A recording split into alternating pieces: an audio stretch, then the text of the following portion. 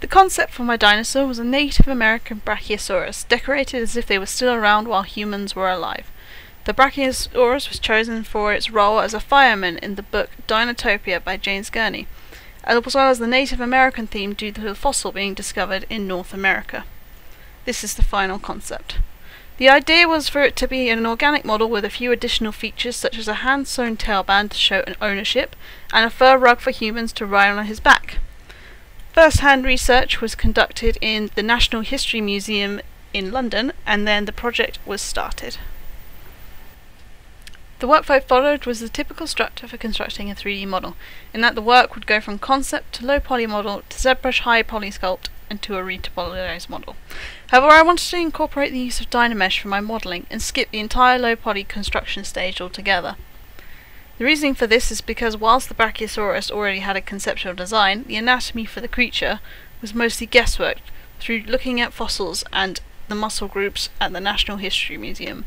By following the workflow of Leave and Archer, this allowed my dinosaur to be quickly sculpted with a high amount of detail. The use of Dynamesh allowed me to change anatomy features of various design choices of the dinosaur, for instance, how the head would look, and keep an even poly count whilst working.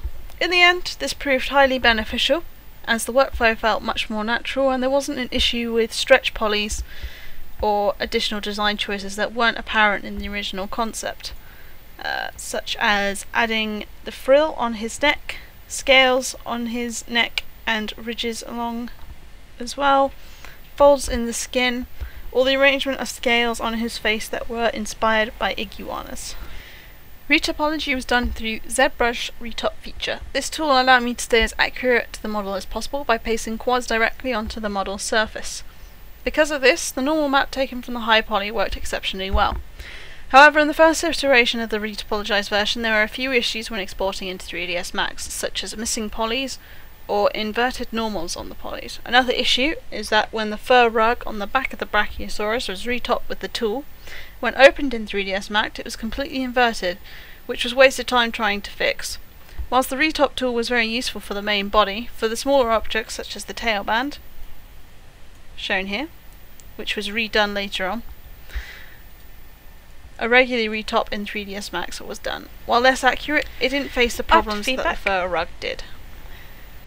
After feedback, additional animation loops were put into the legs, knee joints, and the neck of the dinosaur to give it a bit more stretch whilst moving. Polypainting the model followed the concept and stuck with a Native American theme, using earth tones and values to emulate living in the desert or plains.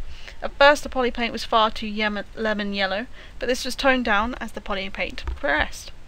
The polypaint was captured onto UVs and then projected onto the low poly. This also happened with the normal map.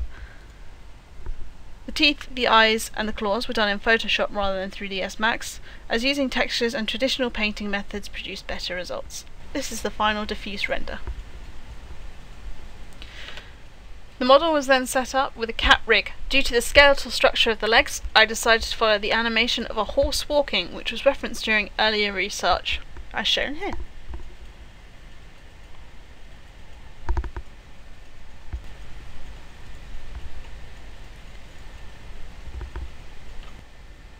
After following some feedback, the animation was slowed down to be a more precise and dignified walk.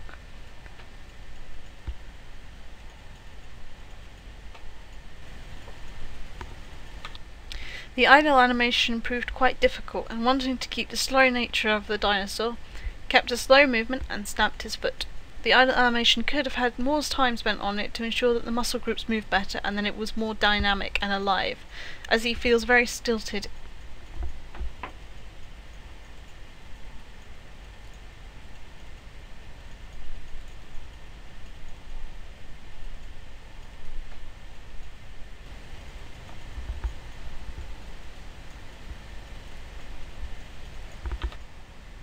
The model was set up with an anim set and anim tree, allowing him to walk around the level once scripted. A few changes had to be made to the script, however, as at first he moved much too fast for his slow pace, and he was a bit too small. The draw scale was increased and the movement speed reduced to match the animation speed. A major problem the Brachiosaurus was setting up his physics asset. Because of his long neck and difficult legs, he had a lot of issues with collapsing that weren't resolved fully. The turntable was set up in the similar styles shown by each 3D's tutorial, with a dark background and 3-point lighting to show off the model. The walk cycles were created using matinee to allow him to walk and idle in the engine. Some critiques for the model would be that the fur rug has a few issues because of the problems that were faced in ZBrush when retopologizing. There's a hole in the bottom of it, which is fairly noticeable as it's a pretty big dinosaur. Another would be that the muscle groups could have been more defined, which would have